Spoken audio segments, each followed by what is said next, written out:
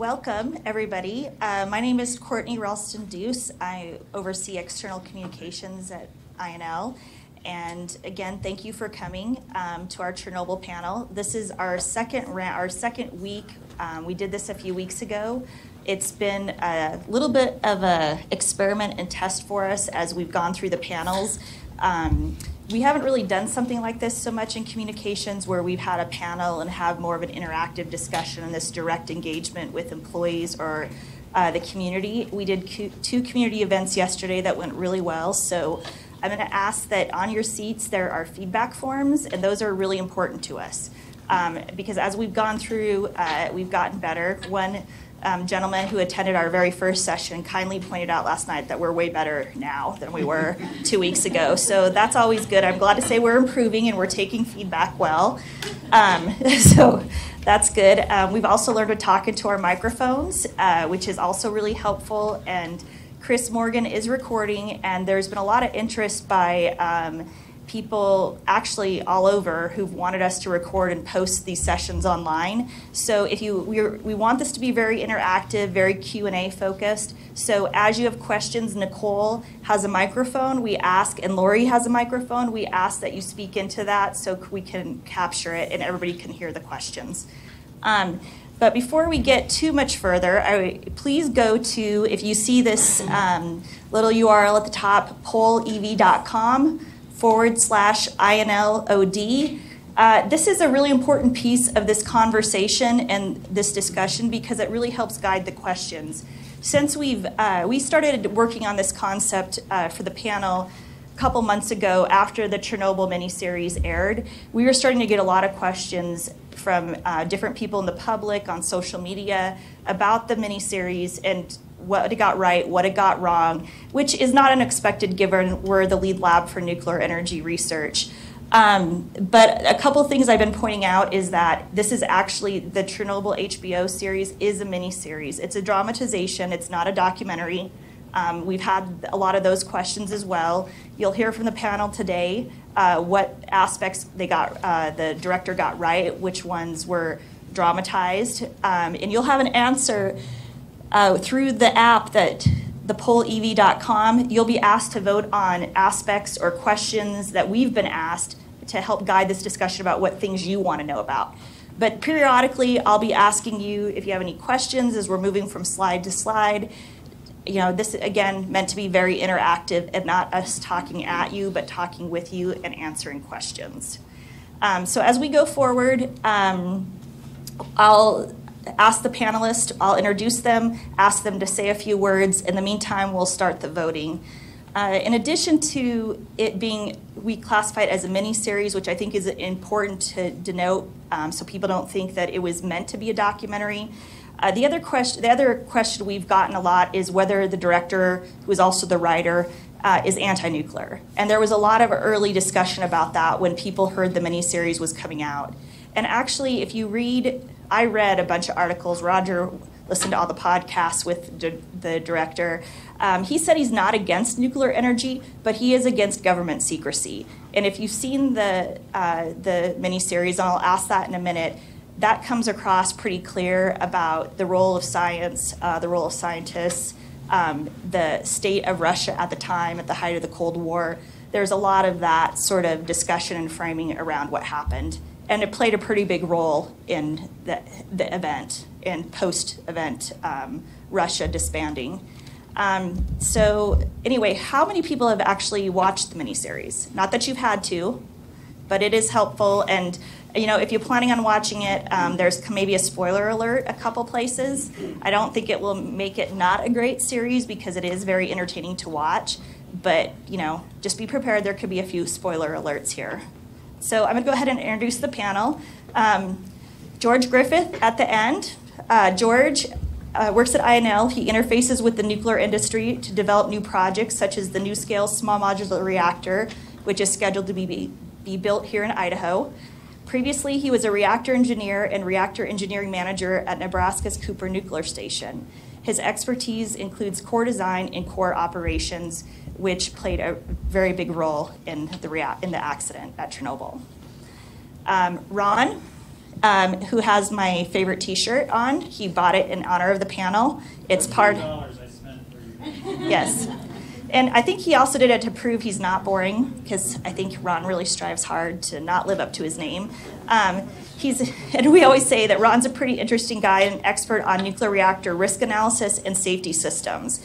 He is a human factor scientist, which means he studies how humans interact with machines, such as reactor control systems. Brad Schrader, I don't know if he'll talk about kilts today. He did last night. Anyway, Brad Schrader is the radiation safety subject matter expert with INL's Radiological Control and Emergency Management Department.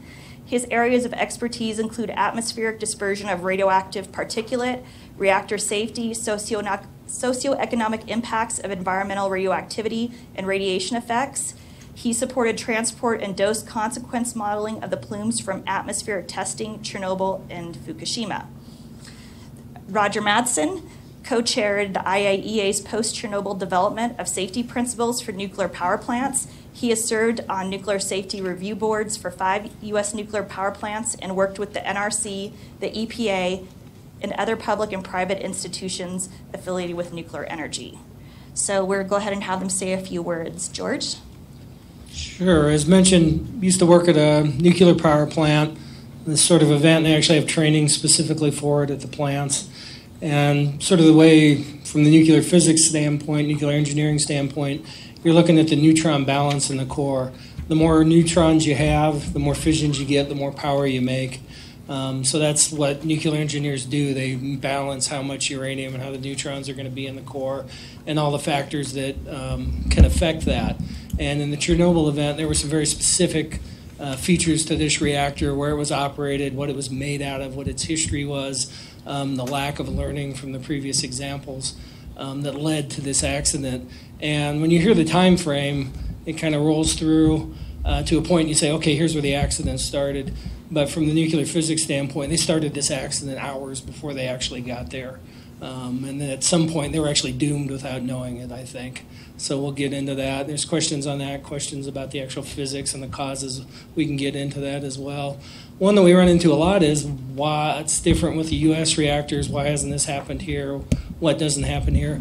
And the INL plays a really vital role in that, starting back in the 40s and the 50s with the borax reactor and the SPURT reactor and the power burst facility reactor and TREAT, and even TREAT today. All these reactors were used to study these sort of effects. The borax reactor, for example, was the first boiling water reactor. So you make heat in the fuel rods, it boils the water, the steam comes off, and eventually you use that to run the turbine in a commercial plant now. But early on, they weren't sure. If you made a lot of steam, the reactor would empty out of coolant, and then it would cool down, and then the steam would collapse, and maybe it would pulse and be unsafe. And so they tried that at INL, and you can see on the web examples where they would pulse the power at the borax reactor. And like good engineers everywhere, they said, wow, if I worked with 1, how about 2 and 3 and 4? And they kept doing that until they found out where these reactors were unstable. And again, it's worth it because at the borax reactor, they were pushing water and steam out the top of the building. It's pretty spectacular. And then the sequence of reactors after that, we, as the United States and the Western countries, spent a lot of money and made a lot of effort to make sure we understand what was making these reactors unsafe. And that's directly related to the choices made at Chernobyl that didn't address those factors. So INL's had a big role in playing that. Lots of effects, again, that happened way before we think it happened. So I'm a psychologist, and so I'll talk about some of the safety culture aspects of this. And I think one of the most interesting things about this was the fact that they were actually doing experiments on the equivalent of a commercial reactor. That's not really something we do much of here. That's why we have test reactors. And we certainly don't shut off safety systems as part of that. So the whole culture that would lead you to be able to do something like that is something that isn't present in the U.S. George alluded to the fact that we have so many different test reactors, test systems. I was just in Kairos, one of the new small modular reactor vendors a few weeks ago, and their whole setup, their whole site is configured with test loops and everything to ensure the safety of the system before it goes live. Another thing that comes up is this lack of questioning attitude. And this T-shirt, the 3.6 Roentgen, not great, not terrible, that's actually a quote. And what happens in the movie, here's our spoiler, what happens in the movie is that's actually the high reading level for these dosimeters that they have. And so it was a much higher level, but this information got percolated around. That's as high as they could read. It was actually considerably higher. And the word just passed on. Oh, it was 3.6 Roentgen. No, it's not terrible, not great. It could be a much worse accident, right? And that kind of represents that lack of questioning attitude. They all had the knowledge that this was the upper limit on those dosimeters. Then we have the whole authoritarian power relations, and this is against Soviet Union. I'm not a political scientist, so I won't claim any great expertise in that, but I think one of the things that is accurately portrayed is this inability to stop work. I mean, that's so ingrained in everything we do here. If something's unsafe, stop work. And they weren't able to do that. They had to proceed. Another thing that comes up, and I think you'll get some of this in Roger's timeline when he talks about it, is that the crew that actually performed the test was not the crew that was trained to perform the test. So there's this complete lack of training going on, and they really didn't know what to expect and what the parameters were. And when they ended up far outside of those parameters, they didn't realize it. That's what we do. Our crews, certainly our commercial crews in the US, they go into training every 5 to 6 weeks. So they're on top of these things. Anytime we do something new, like a startup scenario or something like that, we train the operators extensively for all the permutations that are there. And then the final point, since I do risk analysis, is there wasn't really a thorough risk analysis of everything that could go wrong in this, and that gets into the reactor design. There were actually there was some history of this reactor design having problems, but that got buried. It didn't get passed on. We didn't have a lessons learned or corrective action plan. So lots of interesting stuff going on from a psychological perspective, but ask the hard questions from these guys. Spoiler alert, it blows up. Sorry to ruin the end for you, but yeah, it did. It exploded. As far as the radiation effects side of it, there are really multiple prongs where we can discuss today. And it's really up to you. The first thing that we can talk about is the really sad parts, where they have depicted the firefighters and those who were immediately affected. We call it acute radiation syndrome. How many of you who have seen it were overwhelmed by just the vision that they portrayed here? It was just incredible what the director did. Well, he turned what these people looked like over to his makeup artist. And the makeup artist, I'm sure, did absolutely his best job of trying to represent what could have happened. And what you see there are not the things that happened immediately, because radiation doesn't do that to you as quickly as it's depicted in the movie or the series. But it can do very detrimental things. And what I want you to take away from the acute side of this, the prompt side, is that when you see something, very likely it didn't happen that way, but it may have happened to somebody, some part of that vision that you see.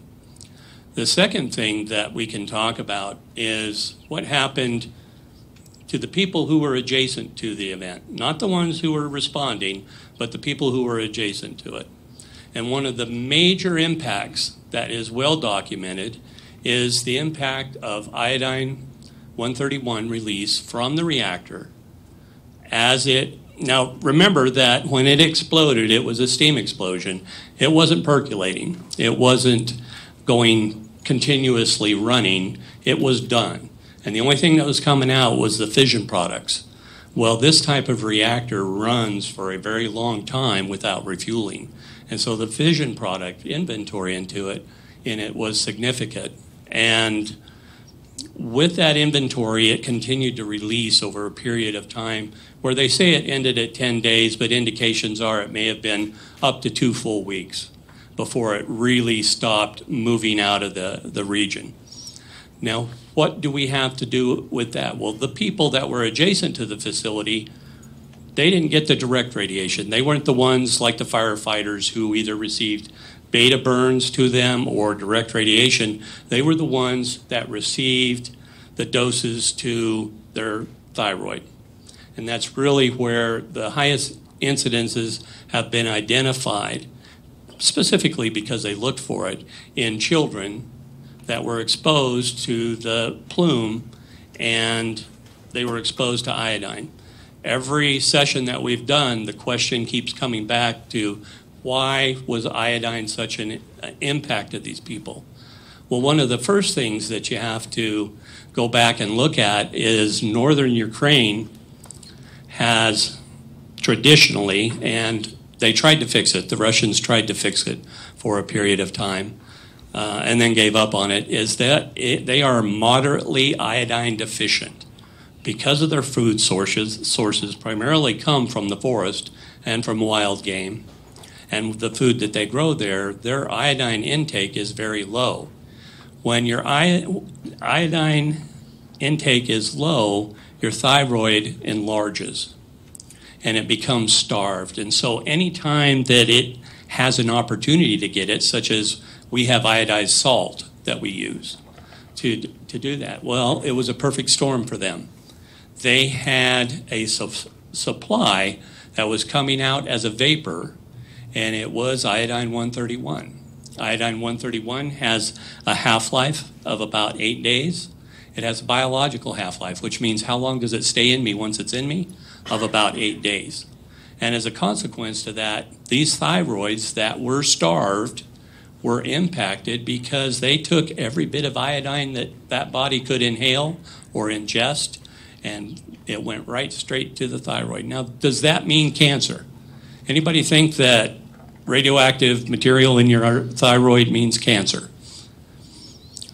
There is a probability of cancer. There is a probability that nothing could happen. There is a probability of developing benign nodes on it. All of these were tracked specifically for children between the ages of 0 and 6, and for those that were in utero while the event was occurring. Another thing you women need to understand is that when you're pregnant, your thyroid goes deficient. So when your thyroid is already deficient, because it's dumping that thyroxine into the fetus, depending on what stage, the thyroid in the fetus doesn't start developing until about 12 weeks. Their thyroids were extra starved. So the women who had the highest doses were the ones who had the highest doses from the inhalation, the initial aspect of it. The other side of that is that when you started looking at, when they started looking at it, it was very hard to determine what impact it had locally as far as an increase in incidence of cancer. Because if you want to know if there's an increase, what do you have to know? What it was before. Do you think they had a really good background on what the cancer rate was in the regions? Well, outside of the region immediately adjacent to this, they had good ideas, and that's who they compared it to.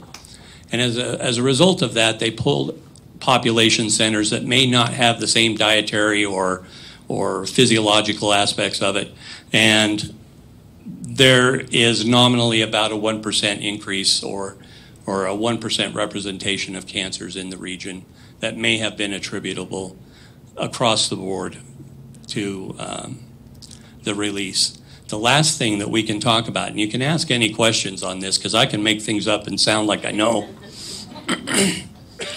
That's really my job. And one of the things that we can talk about is the impact of the environment. And what did that impact did that have on the people that were living there or got evacuated? So any of these topics we can talk about. You get to vote, decide, raise your hand, and if I don't know, I'll hand it off to these guys like he's doing. So I get to walk you through the sequence of events that led to the explosion you've already heard about.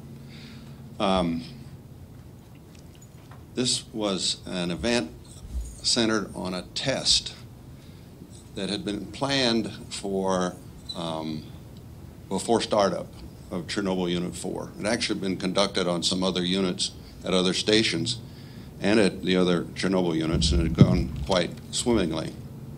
But in Unit 4, they were behind schedule when they built it, and the plant manager, who appears in the miniseries, who actually went to jail a bit later, lied.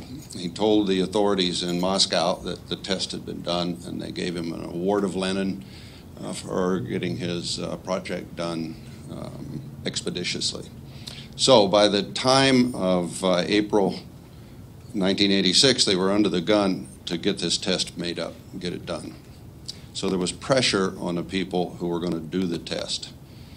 So in brief, the test was to see whether, if we lost off-site power at this station and the unit shut down precipitously, whether the turbine rundown would be sufficient to power the safety systems while the diesel generators were starting up so that they could take the electrical load and run the safety systems. So the test was only 40 seconds long, the interval between the shutdown of the power and startup of the emergency power. I'm going to go through the sequence, and I've identified in this sequence 8 opportunities that the people in the control room had to stop, go back, regroup, start over again, where they could have avoided the disaster that was about to occur.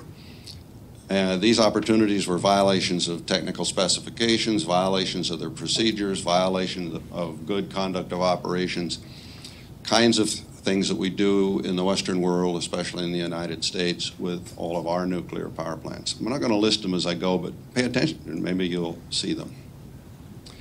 I'm also going to talk about 3 people who play key roles in the event. There's the deputy chief engineer, a man by the name of Dyatlov. He's the bad guy in the miniseries. The chief or senior reactor operator in our lingo that was on duty, a man named Akimov, and the reactor operator, a young man named Toptunov. You saw all 3 of them in the miniseries. They all died. Dyatlov a few years later, Akimov and Toptunov within a few weeks. Okay, so it's midnight, midnight between April 25th and April 26th. Akimov's crew comes on, and they begin the shutdown of the reactor from full power to half power. It's a 3,200 megawatt reactor, so they're going to bring it down to 1,600 megawatts. It's going to take them some hours to do that because it's a slow-moving reactor. It does not change power quickly. The new crew comes on at 8 o'clock the following morning. There are going to be 3 crews involved here over a 4-crew period. So the new crew comes on at 8 o'clock in the morning, and they were trained, ready to do the test beginning about 2 o'clock that afternoon. At 2 o'clock, the station gets a call from the load dispatcher, somewhere remote from their location, and he says, I need you to hold at half power. The grid needs the electricity. Stay at 1,600 megawatts. Well, they'd already entered into the test procedure and done things like disable safety systems, like the emergency core cooling system. That was a temporary measure, not designed to last very long at any nuclear power plant, if any nuclear power plant. So time goes on, and that crew leaves. They're on from 8 to 4. And a new crew comes on, and they're still holding at 1,600 megawatts. Finally, at 11 o'clock that night, April 25th, the load dispatcher comes back and says, did I say 11 o'clock that night? The load dispatcher comes back and says, okay, now you can go ahead and shut down. So they begin to decrease power. At midnight, Akimov's crew comes back. Akimov's crew is not trained in the test procedure. And here they are. They're back on at midnight. Power's coming down, and they're ready to run the test. In the miniseries, Toptunov actually says, oh, here's a procedure. I hadn't read it. Oh, some of it's lined out. What does it mean that it's lined out? They had to call somebody and ask about the lined out part of the test procedure. And the answer they got back was, oh, follow it anyhow, through the lined out part. So it's confusion. At about a half hour into April 26, at 00:28, they reached a power of 500 megawatts.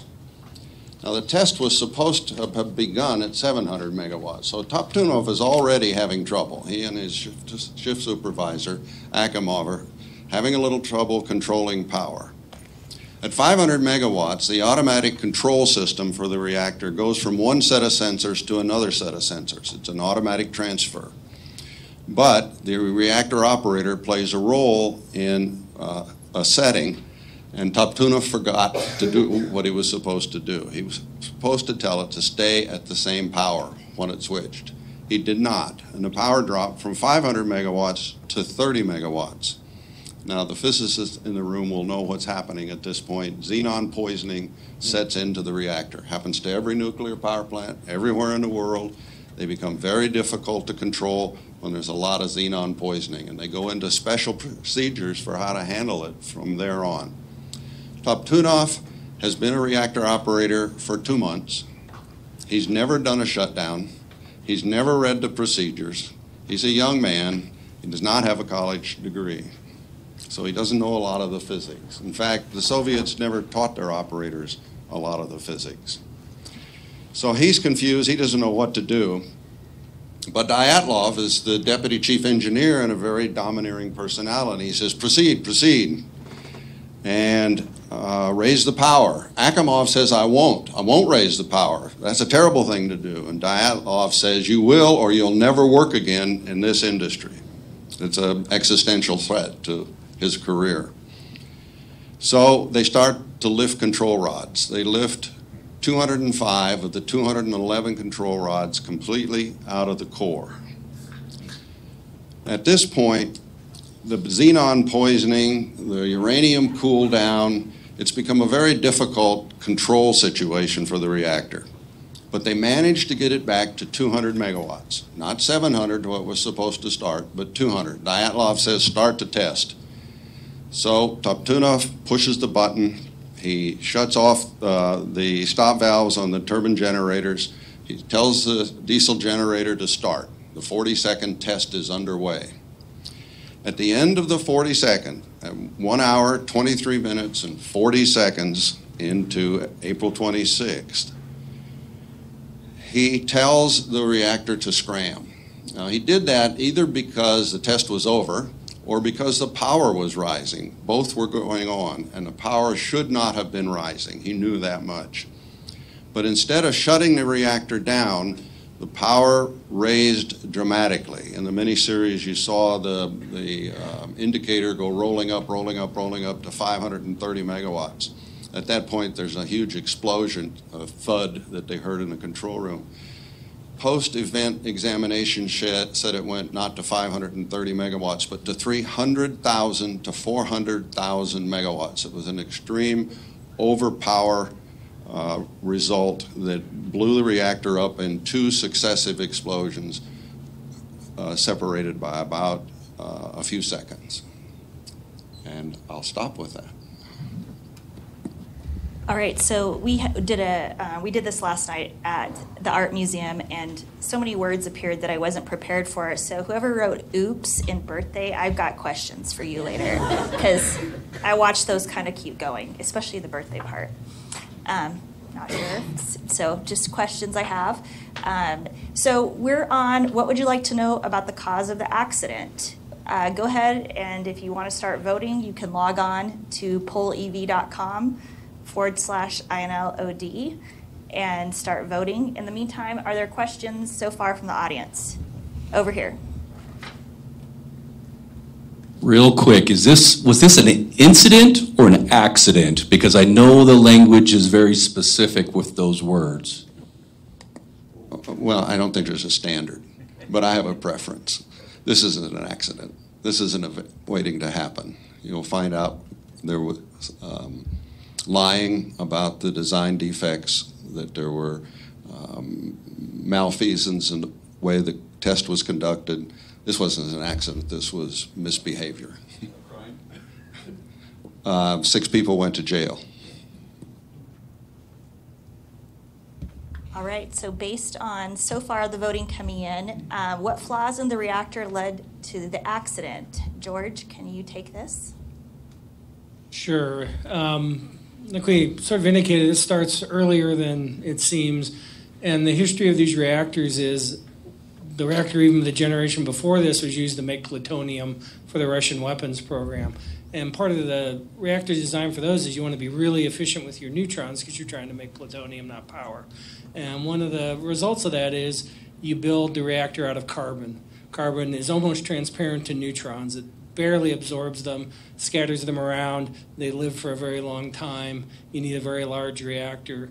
This particular reactor was 30 feet across and 20 feet high. That's on the order of 6 times larger than a U.S. reactor of the same power. So it has this history where they needed the carbon in the reactor to be efficient with the neutrons. Well, carbon, graphite, doesn't get heat out of the reactor, so you wouldn't be able to run it, so they water cooled it. So there's pipes inside and pipes full of fuel, and then water runs through those to cool it. Well, water is great for cooling. Water is good in reactors in particular applications, but the important difference here is that water absorbs a lot more neutrons than graphite would. So compared to graphite, which is the bulk of this reactor, the water acts as a poison, takes neutrons out of the process. So the more water in the core, the less power it wants to make. Now when you get up to full temperature and the reactor's operating like it's supposed to, it's pretty stable. It's hot. The uranium behavior is predictable. Things don't change very fast. And that's where these reactors operated most of the time. But when they went into this experimental power maneuver, they ended up someplace else. And that someplace else was full of xenon, as Roger said, which is another poison. And that led to them pulling all the rods out to the point where it was almost uncontrolled by rods. And then they had to get it up from 1% power back up to 200 megawatts, you know. So an increase in power, and they didn't have any rods really to pull anymore. They had 6. So one of the things they did is they let the water warm up. And warm water is less dense than cold water, so now you have less absorptions and the power came up. Well, the problem was they let the water get to the point where it was almost boiling. Right? It's coming in the bottom of the core. It's still a liquid, almost boiling. And I use the analogy, this is right before you throw the spaghetti in. It's that sort of temperature, only at pressure and details. So when they got to this event and they tripped the pumps, now the water flows down and the water starts to boil. And boiling vapor, water vapor, is even less dense than hot water. And so now that you're taking poison out of the reactor, and that makes the power want to go up. Well, when the power goes up, you get more steam. And more steam means you get more power, more steam, more power, and more steam. And that's what causes this very rapid runaway rise in power. And it's a positive void and positive power coefficient is what the technical terms are. And they created a massive version of this just with their experiment. So the power is going up, and then they trip the reactor. And we have a drawing here where, for efficiency's sake, the control rods went in the channel and they put carbon in the middle of it for efficiency. That makes sense. You want more carbon instead of water. Problem is when they trip the reactor, this rod starts to go down and it starts to push water out of the core. Water's a poison. I start to scram my reactor and I'm increasing the power in the reactor. So I'm driving around in the parking lot and I've touched the brakes and suddenly my car is going as fast as it possibly can. Right? It's not going to end well. And so on top of their test, they did this, which added more power. And at that point, whichever one of the cells, tubes, what collection of tubes were, reached the power where the materials couldn't handle it anymore. As Roger points out, 300,000 megawatts. The material started to disperse. This band made a steam explosion. They show in the film that the burst of plasma coming out the top. There must have been a burst in the bottom. This broke the reactor. Now suddenly you've broken your pressure vessel, and the pressure is going out into the atmosphere. Really, really hot water under pressure, when you take the pressure away, also turns to steam, which also removes poison from the core. So you get the first event that you tripped because of the other factors, and now you've broken the entire core. Entire core melts down. The power goes to 300,000, and that's when the thing disassembles and throws itself into the parking lot, causes fires, kills people. It's a ferocious event, and it was caused by this sort of operating the reactor where the runaway reaction would happen. And they set themselves up there. I think Roger can comment that the Russians never thought you would operate down there. Why would you? You don't need to. 1 to 20% power at a very hot water. So they were just taking it for granted you wouldn't do this. So it was an accident waiting to happen. And I think when they decided to go from the 1% power to the 20% power, that's when they sealed their fate. All right. So the next question, was the accident's cause portrayed accurately in the miniseries? Roger, do you want to take this one? Yes, they got the operator error kind of factors right. They got the event sequence right, and they got the design flaw right. In the podcasts, the writer-director talks about the research he did and the knowledge of all the things that went wrong, the operator-type errors and the design-type errors, trickled out over a number of years. So he had to do a lot of research to figure out what went on, and it isn't until the 5th episode, in a very dramatic way, he sets up an explanation to a jury, which is actually a fabrication. The explanation never occurred that way, but he did it for dramatic effect. He sets up the explanation, and then he flashes back to the control room. So he explains A, and then he shows A in the control room. Then he explains B, and then he shows B in the control. It's very dramatic effect and accurately done. All right, any questions so far? No. To tag on to that last question, so was it the portrayal of the what the radiation caused that they got inaccurate, or like if the accident itself is accurate, what is not accurate? Yeah. I'd say there's two answers just based on my experience with the panel. I think there's the radiation piece, which we can have Brad talk about, and then other elements, which we can have Roger. You want to talk the radiation piece? One of the things that comes up most often, if for those of you that have seen it, is that a firefighter walks up, picks up a block of graphite that had been ejected from the core. And of course, any of you know that when graphite heats up very, very hot, but when you take the heat source away, it cools down very rapidly. So when he picks up the piece of graphite, he looks at it and he sees sparkles. So clearly it wasn't a thermal impact to his hand that's portrayed the next scene. The thing that comes with the next scene is that you see that same firefighter sitting on the ground pulling his glove off and his hand is decaying. So clearly that didn't happen that quickly. One of the things when you put hard gamma radiation into flesh is that it heats up and it causes damage. But it takes a very long time for that to, I guess, deflesh itself out. What they showed, by comparison, the makeup artist went online clearly and looked for damage by radiation to your extremities. And if you Google that and you pull up a picture, you can pull up a picture of a radiographer who straightened out a radiography guide tube and then retracted the source through his hand and back into the camera. I use it in my radiography training for my radiographers. And I paused it and I looked at it and I went, I've seen this picture before, and it comes up exactly. He used a picture of something that was demonstrated that took 2 full years for that individual to have that much damage to his hand. It's not that acute. So could it have damaged his hand? Absolutely. But it didn't get damaged by 5 minutes later after he pulled his glove off. Did he feel the effects quickly like that, or not see it, or could you know what happened for a while? You know, one of the things that's associated, I'm going to repeat his question because she didn't get up here quick enough. He said, would you feel it? Well, I can tell you that there are people, and primarily some of the things I do is I counsel employees who have received medical therapy, and they say that they can feel the radiation. They say that they'll get a metallic taste in their mouth.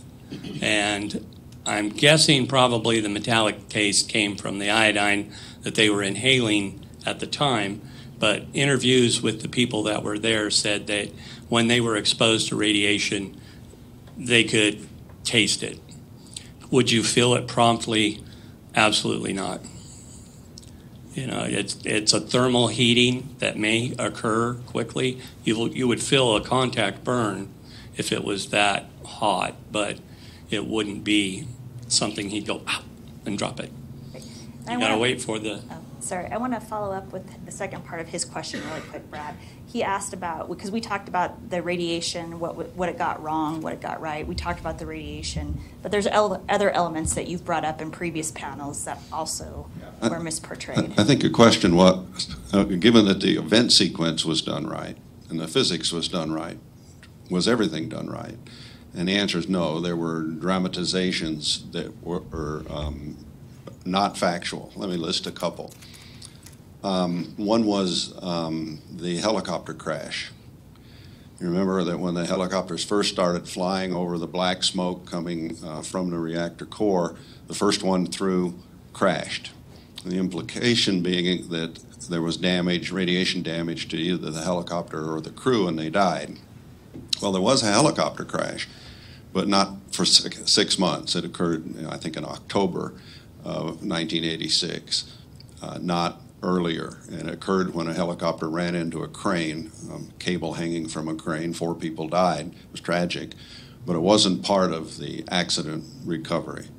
Another brief example, the plasma jet that George described associated with the first explosion. It went like, 3,000 feet into the air.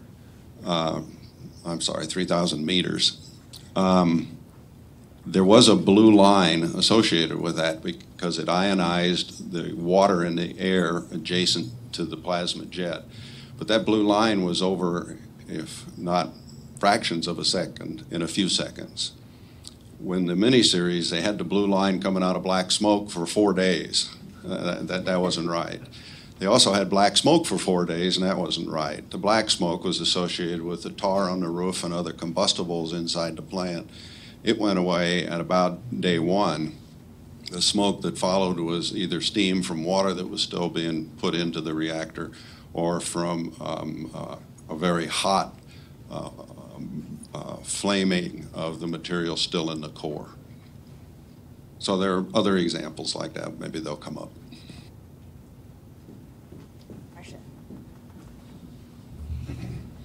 So just I have a quick one and a long one.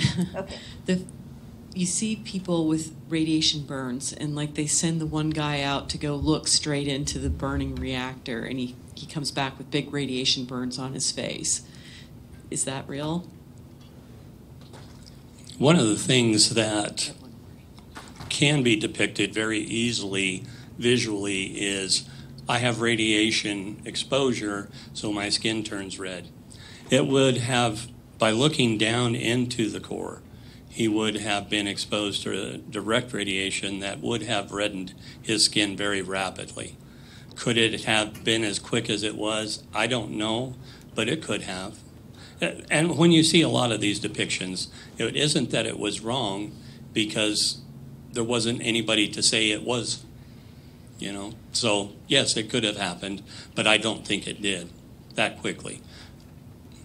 Very soon after that. The second effect on that is cataracts, and that would happen at about 15 rad exposure, which probably happened within a couple of seconds. Those that don't just suddenly appear in your eyes and you're dead or you can't see anymore. It takes a little bit of a time for the cataracts to evolve. But those are the two acute prompt effects or deterministic effects. A lot of times people say nuclear reactors can't explode. And that's something that you hear people say when they start talking to people about reactors. Can it explode like a bomb? It can't, a reactor can't explode. But it's very hard when you see the images from Fukushima and you see the images from Chernobyl of explosions to explain that to people. So if you could give a little bit of advice on how to talk about the steam explosion, I'd appreciate it. Yeah, and I think probably mine. The events that we're showing here are generated by steam, right? Lots of power was released. Clearly that happened. It was clearly nuclear in nature, but it wasn't an explosion in the sense of a weapon. And that's where this gets a little different. I released a whole lot of energy, but I released it in a uncontrolled chain reaction as opposed to the very, very rapid events in a weapon. The time scales are 6 orders of magnitude different. Weapons do the same thing where it's a runaway chain reaction, but it's intentionally lengthened the amount of energy released. They started out with a much larger pulse. It runs away to a higher degree. In this case, relatively speaking, it's slow. You have to turn the steam into vapor, or you turn the water into vapor, has to just form the vessel, has to blow it out. That's just in a different regime. We had the topic mention of different nomenclatures and not a standard. You're kind of into that region. The Fukushima accident in particular was caused by overheating the core after it had been shut down. There was no chain reaction essentially, but there was still decay heat. And that got so hot that the water that was supposed to be cooling it turned to steam, got so hot that the zirconium and the water started to react together and made hydrogen. And those explosions you see there are hydrogen. So the energy actually comes from a byproduct of the event, but not from the uranium at all. So those are two different differentiators there. On our desert, we actually had the SL1 event, and the physics are a little bit different because of the lack of the runaway energy chain on that one. But the same thing happened. They put a lot of energy into the water. The water turned to steam. The components came apart and killed 3 people doing that in the steam explosion itself. So a separation of sort of time scales and where the energy is coming from would separate those. Roger has an addition. I would like to emphasize that no reactors in the West, in the United States, have been built with positive void coefficients. Never, ever. And it was learned not to do that at this laboratory. These reactors were all built with positive void coefficients in their design. It was a terrible mistake. All right. We've got a question back here. Okay. So I was wondering, the firefighter crews, were they trained at all for like an incident like or accident like this? Go ahead, Roger. Your question is whether the crew that was conducting the test was trained? No, the firefighters. The firefighters. Oh, the firefighters. Yeah. No, they weren't. To my knowledge, they weren't trained to deal with a radiological fire. They were trained to deal with industrial fires. Okay, but that is the case in the U.S., I guess. Well, that's a different question and a good one. The answer is, and we do have members of our emergency response organization here, and we are going to tomorrow go out and speak to the firefighters and talk about this. But our radiological control program supports firefighter training. Our radiological control technicians are with the firefighters, such as in the event of this summer range fire that we had. They are with them measuring radioactivity if it was there and assuring that we keep our our firefighters or our emergency response personnel safe. But one of the things that we would have, and I've asked a technician and the other, a RADCON technician, and that's his thing here. It says 3.6 Rankine, not good, not bad. And that came up in it because the RADCON supervisor relayed the information and said, what did you have? Well, it's 3.6 Rankine, but that was the top of the scale. That really, he never got to finish the rest of that. And that would be simply if you were in one of our facilities and a RADCON technician had his instrument go off scale, what would be our response? We evacuate. We've got to get back out of the area, figure out what's going on, and return back in. But when someone would ask them, we would say, we don't know what it is. It's too high to read with our instruments. So yes, and Larry, you want to? We have an expert. He's an expert in this side of the. He's our guest speaker today. On our emergency response training. I'll just make a comment that all the firefighters at the INL are equipped with personal radiation detectors. So they have a dosimeter that actually tells them what their dose that they're getting. The range of that device goes up to 1,000 R per hour, and it can measure doses up to 1,000 R. Now, we don't let them go that high. But obviously, if they were getting high doses, they would know about it, and they would quit fighting fire and get out of the area. So that's something that the Chernobyl firemen did not have. I think the movie correctly showed that they're out there fighting a fire and no one said anything to them at any time about radiation. The control room people were talking about radiation, but the firefighters were outside fighting a fire. That's a good point. The author of the miniseries made a point of saying that the operations staff, there were 28 people that died from acute radiation syndrome. They died early.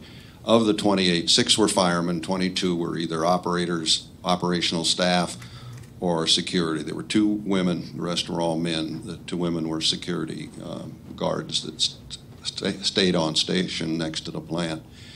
The author said that the people, the 22, minus the 2 security, so the 20 operating people knew what they were doing to save lives and to try to respond to the event would kill them. They knew it on scene, and they went ahead and did what they did. So those were the real heroes of the event.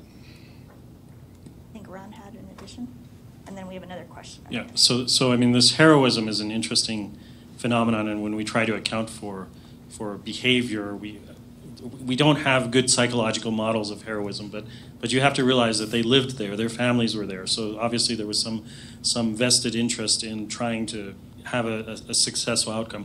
One of the things we kind of brought up evacuation and this notion that we will, once we reach a certain dose, we'll get out of there. And you see that at the site. You see the buses, they're there, ready to go. We don't focus on that, but that's one of our realities. They didn't have an evacuation plan, and it does actually come up in the miniseries. It took them, 3 days? Day and a half, okay, day and a half, okay, 36 hours.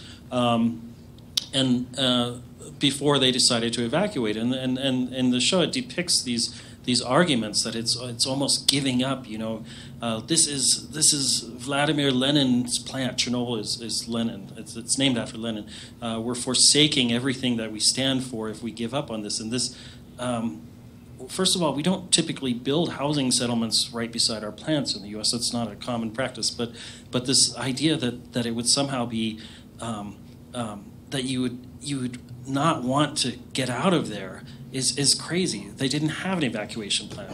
They had to figure that out as they went along. That's a big difference. All right. I know we have a question. Can I just, go ahead. Because we've already done G. We have established there's no helicopter crash, or it's not because of radiation. So, Roger, I was wondering what you meant by positive void coefficients. He's passing it to George. Yeah, that's the idea of this runaway population of your neutrons. Positive void means something's added. And in a Western reactor, if you increase the amount of voids are the bubbles or air inside the coolant. So you're displacing water and making it lower density. And you can build a reactor so that when it loses density, you put steam into it or air, the power can go down or the power can go up depending on how the water is functioning in the reactor. Because the water is functioning as a poison here, when you displaced it or turned it into steam, that added more fissions to the process. You ended up with more neutrons. And because of the connection between power and neutrons, right, I had more power, so I got more steam. Well, I got more steam, so I got more power. And those two processes building on each other, it happens very quickly at the speed of nuclear reactions, microsecond sort of range. The power just takes off. It's sort of limited by how quickly this effect can move through the core thermally. And very, very rapid power rises. Like I said, in 40 seconds, it was already climbing off their scale. So that's what the positive void coefficient is. There's also one in power. So just as the reactor makes more power, it doesn't necessarily have to make steam or voids. It can just get hotter, and that can make the reactor power go up, and it can make the reactor power go down depending on where you are. And this reactor actually showed different behaviors at different temperatures. So those are all subtleties you have to keep track of. At some points it was okay, some points it wasn't. They sort of set themselves up by picking the worst possible place to be. So yeah, that run, just think of it as the run, creating a situation where you can have your power run away from you. George, I'll intervene here because this is a clarifying question, and I'm exercising my right as the moderator. So that will happen occasionally. So we talked, I think Roger brought up that there are no reactors here built with a positive void coefficient. Can you explain what that was? Is that part of what the borax test was? Why did we know that and we didn't build that on purpose? Can you guys expand a little on that? I mean, there were tests that certainly have that effect early on in the event. What you do is you, typically at a test reactor, they will get them up to some stable power, and there'll be one special control rod built into the reactor that they'll eject with, say, pneumatics. Very, very rapidly pull a blade or a rod out of the core. And so suddenly you've got a reactor that's going just fine. Then all at once it's missing a lot of the poison inside the reactor. So the power has the same behavior where it goes up very rapidly. Now it's not a runaway reaction, but it starts to go up very rapidly. And what happens is it heats up or creates voids. And in our reactors, that tends to lower the power. And so the history, you'd watch it, it'd be nice and stable. It'll jump up maybe 100 times, and then it'll shut itself right back down because of the change in temperature or voids. And that can be a pulse far less than a second. And that's sort of what TREAT does. It has a very rapid pulse and comes down. A lot of university reactors that sit deep in a pool have this sort of setup. And I'm comforted somewhat to think that if a bunch of university students can't break these things or be unsafe with them, they're pretty safe. It's called a trigger reactor, and they're capable of pulsing like that. So our reactors are intentionally built with this negative effect, negative voids and negative power coefficients, specifically to avoid this problem. And I think that was realized very early in the program. So you can get them to run away, but they shut themselves down in the designs we have. I'll give an eyewitness account. When I was a young engineer and first started to work for the Atomic Energy Commission from Sandia Labs, one of the things involved in my training was to attend ACRS meetings, Advisory Committee on Reactor Safeguards. They're the graybeards of the nuclear industry. And I sat in on debates between vendors, the people that build or supply nuclear power plants, and the ACRS in the late 60s. And they came in with fuel designs that they would say, oh, it'll have a positive void coefficient only for a short period of time, and then the burn-up will affect the fuel, and it'll go away, and it'll be safe. And the ACRS would not hear of it. There would be no positive void coefficients in American nuclear power plants ever, ever, ever, ever. And that's where it started, and that's where it's been ever since. All right, I'm going to just address this slide. So I told you there's going to be spoiler alerts if you haven't watched the miniseries. Is the Bridge of Death depicted in the show real? And I think Roger or Brad can answer this, and if you could explain what we mean by bridge of death. In the excuse me, in the show itself, they have a group of people, and quite a few of them, stand out on a railroad bridge and look at the fire glowing.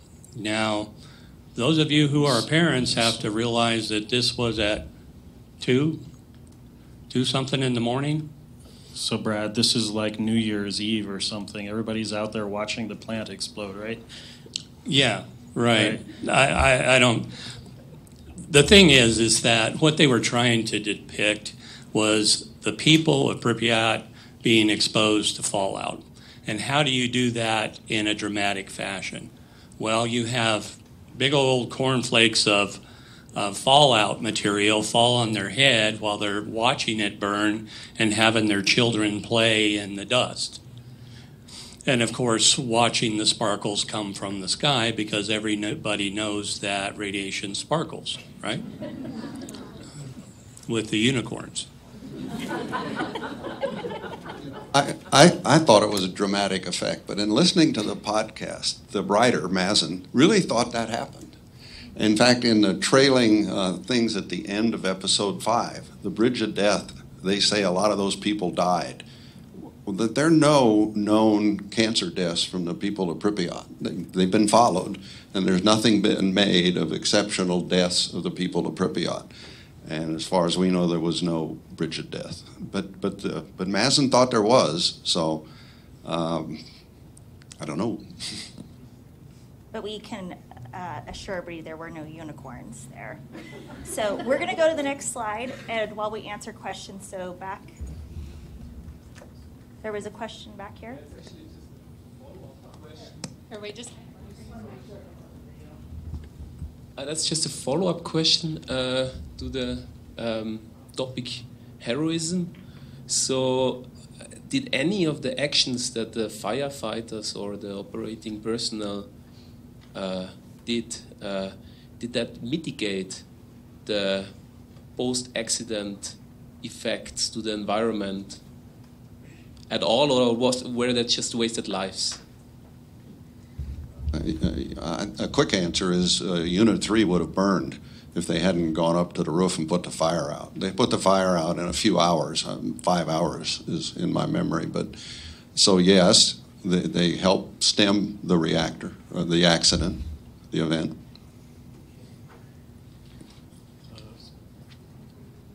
Excuse me, just for curiosity, how do they estimate the maximum power of the accident, the maximum power released? You know, if you go on the web and you look up that, it was actually a calculation done here, I think in support of the Nuclear Regulatory Commission. But there are several, and if you just Google them, you'll find them. Delisa? So, admittedly, I haven't watched it yet, but I've heard a lot of rumors throughout my life that you keep talking about the positive void coefficient and how we don't have that in the West. I've also heard that the Western world went over to the USSR and, quote, fixed those reactors. Is that any truth to that? Well, there's still 10 of them operating, and I guess, Roger, they're going to operate through 2020, except for maybe one in the 2030s early. And I don't know that the West fixed them. The Russians knew of this problem well before Chernobyl, at least pockets of Russians, and Roger knows the details. But there were changes that they made. They made the changes to the control rods so you didn't displace water. They made changes in detail to the fuel assemblies so that they had less water and more poison in them. And so they were able to convert these reactors so that they're more stable and more like Western reactors. They still don't have containment. I don't know that if you went out of your way to find one of these spots, you couldn't still find one. But they're much better than they were. In the mid-1990s, the Department of Energy asked Larry Ibarrando and I, who ran a company called Scientech. Larry used to be associate manager here back in the EG&G days, to go to Ukraine and establish a joint venture company using Ukrainian people there and engineers from the United States to do risk assessments of all of the reactors in Ukraine. This was not for the Soviets generally, but just for Ukraine, so that the U.S. could spend money, DOE could spend money, taxpayer money, to make safety improvements in the Ukrainian reactors, both their PWRs and their RBMKs. It was quite successful. It led ultimately to Scientec overseeing the construction of the new sarcophagus that was put in on top of Chernobyl Unit 4 last year or the year before. So yes, the United States did make safety improvements in the sense of helping them prioritize where to spend the money. They'd have bought a pump here or a valve there without doing risk assessment. The U.S. taught them how to do risk assessment, and then they spent the money more wisely. And I also think, Delisa, that that's a kind of a complex question when you watch the miniseries, which I hope people do after this, about Russia's relationship with the West and what they wanted the West to know, and led to somewhat of the timeline of when people were actually found out about Chernobyl and how they found out about Chernobyl. And maybe Roger can address that a little bit. So. Well, Gorbachev is the premier, and he's liberalizing the Soviet Union at the time of the event. But there's still this competition for supremacy or respect in the world. And Chernobyl was an embarrassment. It comes out in a miniseries, and it's a fact that they felt 3 Mile Island could never happen there. There wasn't any lessons to learn from 3 Mile Island. So what we did with human factors and with conduct of operations after 3 Mile Island, it didn't soak in over there. So they covered up what had gone on in the immediate days and weeks, but then they finally disclosed what they thought had happened to an assembly of the International Atomic Energy Agency in August of 1986. Turns out that they never disclosed the design defect at that assembly of hundreds, if not several thousand experts from around the world. Legasov is portrayed as the hero scientist in the miniseries. It turns out Legasov was part of the lie and part of the cover-up. That may have been one of the reasons he killed himself on the 2nd anniversary of the event. But slowly over time, actually led by an engineer from Ukraine, the design defect became known to the international community in 1990, 1991 timeframe.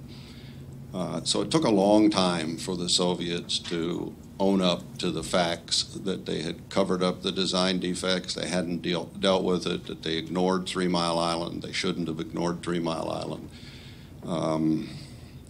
I guess I'll stop there.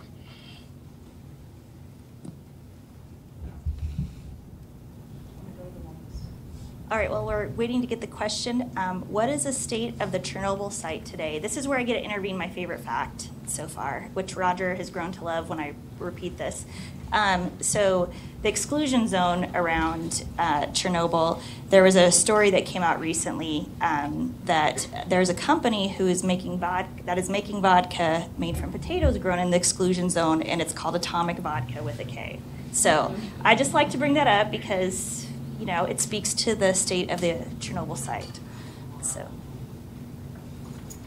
So Brad had asked me to talk about the psychosocial effects of this. And the only thing I'll mention is that, I mean, there is the exclusion zone. People are not officially allowed back in. It's open for tourism. We should all go. But one of the things, going back to the point that Brad made earlier, is the relative poverty of this area up until that time. And they had built this city. This was kind of a model city. And it's actually about the same size as Idaho Falls. So imagine if you all had to move out of Idaho Falls. Knock on wood, this never happens. And this whole region was rendered desolate. You can't do what the primary industry is, which is nuclear energy and farming, right? And so what you've done is you've essentially devastated this part of the economy, and that contributed to this ongoing state of Ukraine not being a resilient economy after the collapse of the Soviet Union. So there are other parts of this certainly, but this whole community had to evacuate. They built another community, but just take a moment and think about what that would be like for you, and if we couldn't sell our potatoes, not even for vodka. Yeah. So Courtney, here's Yep. my question right back here too. So how long before they actually turn off the other 3 reactors after Chernobyl? They turned off Unit 3 within a couple days. The unit manager violated a direct order to keep it at power and went ahead and shut it down. It was down for a couple years and then restarted. They shut Unit 1 down in 1991, they shut Unit 2 down in 1996, and they shut Unit 3 down in 2000. Hence the reason for building another city. You needed people to operate it.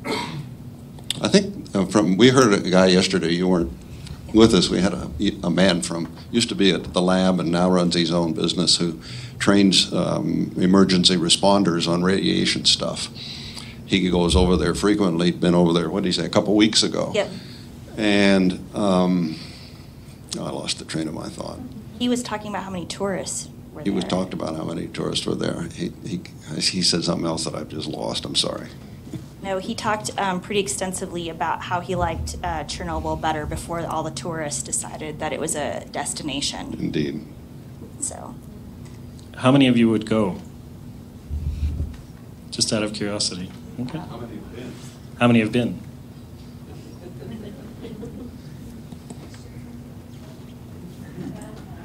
You heard it here. Next year, company picnic, right? Can we quote you on that? Maybe that's our 5-year anniversary. You've been here 5 years. You get to make a trip. All right, question? Oh, we got a microphone coming. It's more of a statement. I've seen several shows on TV where scientists and wildlife experts have gone back into Chernobyl, and it seems like all the wildlife around there is thriving, according to them. That's true. Absolutely. Anytime you evacuate the people and turn it back to nature, things go back to the way it was before we had an impact on that. The region itself has soil activity that's pretty significant still. When you start looking at the cleanup efforts they've done, and you can think of it as like an oil stain or the Exxon Valdez, when that hit the shoreline, the people that had the shoreline didn't want it on the shoreline, so they cleaned it up and they moved it down to Oregon. And there's really funny depictions of the massive mounds of waste that were generated by cleaning up the Exxon Valdez spill, but now it's down there. So a lot of what has happened with the cleanup efforts is they've moved it from here to there. There's really one removal process with radioactive material, and what's that? Decay. It decays. We can keep it away from us, we can bury it, we can set it over there and not look at it and hope that it doesn't affect us, but for the most part, when nature came back, it's a visual representation of the fact that radiation is detrimental, but it's not lethal. It doesn't cause you to grow multiple heads or to have all kinds of different, but long term there are impacts to radiation exposure, and we're getting a very good example with that reserve that they've got, that 30-kilometer reserve. It's the size of Delaware, actually, now in the two countries. There is controversy in this area. There's a recent book by a professor from MIT. She's not a radiation specialist, but she spoke Russian, and she spent a lot of time doing interviews and studies of people in Belarus and Ukraine that are either in the evacuation zone and don't stay out, or near the evacuation zone where radiation levels are also elevated. And she's challenging the linear non-threshold hypothesis on dose effects, saying that there are people getting more than average exposures, and experiencing more than expected health effects. So I don't know that she's right. I just know that there's controversy and there's continued study. The World Health Organization and the United Nations Scientific Committee on Atomic Radiation are continuing to follow it. The United States and other countries fund it, especially the Western Europeans, because of the concern with the lingering levels of radioactivity. But Brad's taught me the most important ones are cesium and strontium, and their half-lives are on the order of 30 years, so we're halfway down already, and it'll get better as time goes on. All right, so we voted by far A. How long did the government take to tell citizens they were in danger? Ron, is this something you feel? Well, we had the evacuation, as we established, at 36 hours, but the actual, them admitting anything was much longer, right? The mission took years, but the evacuation occurred at 36 hours. There's some interesting facts around that. Early reports, early histories of the event said that when the buses got there, they had to bring the buses from Kiev. Remember, this is Soviet Union. Not everybody has a car, especially in those days. So they had to bring buses to evacuate roughly 50,000 people. But when they got there at 36 hours and started to load the buses, they found there were only 21,000 people left in Pripyat. So the idea that the government intentionally delayed and harmed people is not completely accurate. There's also the effect of the operators of the 4 units. Now, that's hundreds of people are going into those units, in and out, for that 36-hour period. And they had distributed potassium iodide in advance throughout the city of Pripyat. Those men, and some women, are calling home and telling their families, shut the windows, take your KI, there's something going on here. And that's been documented by interviews with people of the survivors. So the idea that the government screwed up in some way and harmed the people is, in my judgment, not right. Remember, 3 Mile Island occurred on a Wednesday, and the evacuation of children and pregnant women didn't begin until Saturday.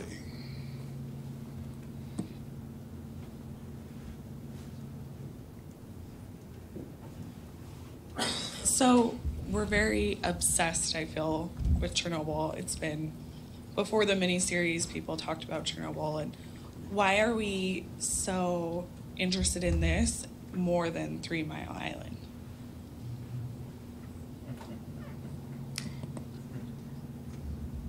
I don't know who we are, but the effects were much more disastrous. And we didn't have to declare any area uninhabitable in the United States because of 3 Mile Island. There were no deaths attributable to 3 Mile Island. The long-term health effects have been estimated to be nil. It's just a much bigger event. And the explosive nature of what happened, this idea that nuclear power plants can't blow up like a bomb. Well, it blew up. It wasn't like an atomic bomb, but it was pretty spectacular. So I think those are some of the reasons that psychologically it lingers in the public interest. Ron might also speak to the psychosocial part of this, because I think if you watch the miniseries, the part about this not having a questioning attitude and people not being allowed to even ask a question about, in fear of offending the ruling party. And at the end, it talks that Gorbachev attributes Chernobyl with the beginning of the end of the Russian state. So, yeah, I don't know where to elaborate on that, but I think a more interesting counterpart would be Fukushima, where we did have release. I mean, that's when we talk about 3 Mile Island, it was contained. Right, that's been our claim to fame on that event, and so we didn't have to evacuate large areas, or not permanently. As we're looking at this event, I think one of the interesting things that I noted at the time was how much anger there was across Europe. So it was actually detected in Sweden, and then they're picking up signs in Germany, and that was really kind of forcing the then Soviet Union to admit what was going on. I was actually studying in Germany as a high schooler in an exchange at the time. A year later, and I never understood why they kept advertising that the bread had iodine in it. We don't care about iodine in our bread in the U.S., but it goes back to that. Look at how many nuclear programs across Europe have shut down out of fear. Well, they've been exposed. I mean, they've seen the consequences. We haven't had that type of event in the U.S., and I obviously hope we never will. But it's changed the psyche in Europe. We have, I think, a German there, or? No, Austrian. Austrian, okay, sorry. And so actually, I can share a personal story. I was born on May 17th, 1986, so just a couple of weeks after Chernobyl. Happy birthday. Thank you very much. The mystery solved. So, and I have two sisters who were already born at that time, and so there was total panic in Austria because the Soviets just didn't tell anybody that there was an accident. And so Chernobyl was a story that was told all the time in school as kind of like this prototype accident, nuclear accident. So yeah, my mom told me that basically she didn't let the kids out of the house for days, and also there were certain fruits or I think vegetables my sisters and then finally me were not allowed to eat. I think mushrooms or stuff like that. So yeah, it directly affected the population in Western Europe as well, and I think that also contributed to the skepsis towards nuclear energy in Europe. That accident, because a lot of people remembered those times. There was an estimate in the Health Physics Journal in the 90s, I believe, that there had been 100,000 abortions in Western Europe of women who felt that they had the chance of malformed children if they didn't abort their babies. So that's a health effect that dwarfs the actual health effects of the accident.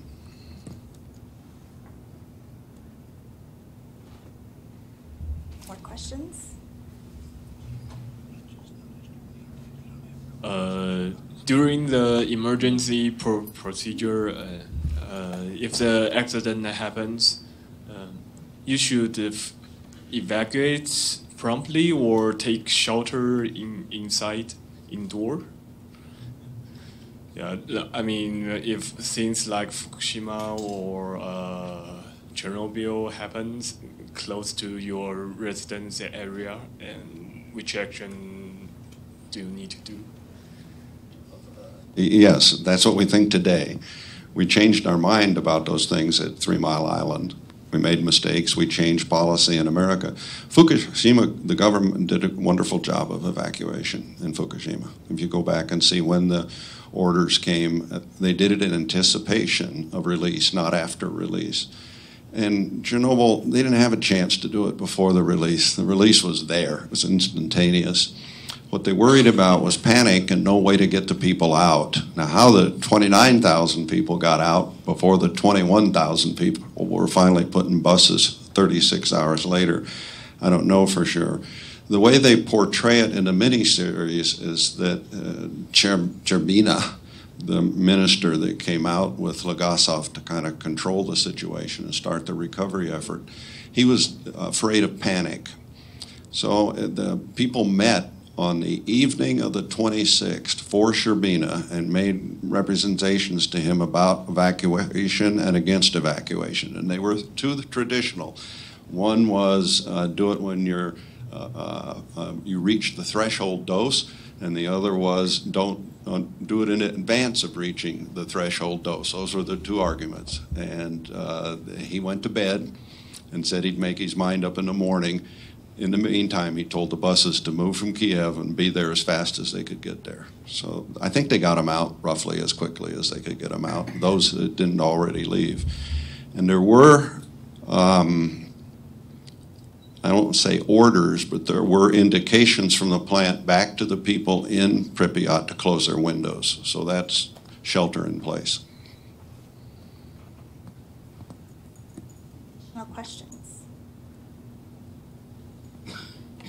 I've heard that in Fukushima that there are some areas that they don't need to take evacuation. Really, yeah. I've heard some argument that saying that they don't need to evacuate such huge region. Is that true, or it's still under debate? I'm not aware of that argument. I do know that the area that was finally evacuated, they've been letting people back in gradually as they prove that they meet the national criteria for reentry. So some areas were more contaminated than others, logically. I think they did a great job, but I wasn't told to leave my property, so I'm sure there's sentiment among people that were told to leave their property that they'd like to go back. Come to the Fact or Fiction section on Fukushima. That I'm sure we're planning. So I just want to point out that whoever put the potato emoji up, you're my hero. And also, the panel will be here for a little bit if you want to come ask questions. A couple last-minute points. You do have feedback forms, as I said. We are learning as we're going. We're getting better, we hope. So number one, please fill out your feedback form. It just takes a minute. It really does help us. And one of the questions is, if you want to see more of this type of panel discussion on different topics, what would those be? Also, we've tried to curate some content on INL.gov's trending topics under Chernobyl. So people who are interested can go read articles that the panel has helped us pick that we view as accurate and portrayals and can give good information about the miniseries and what happened. And finally, there are a whole lot of cookies left, and we have been eating like so many cookies and bagels because of these. We've had food at every one of these, and so please, you're all on a cookie quota. Cookies before you go. And let's thank the panel for their time.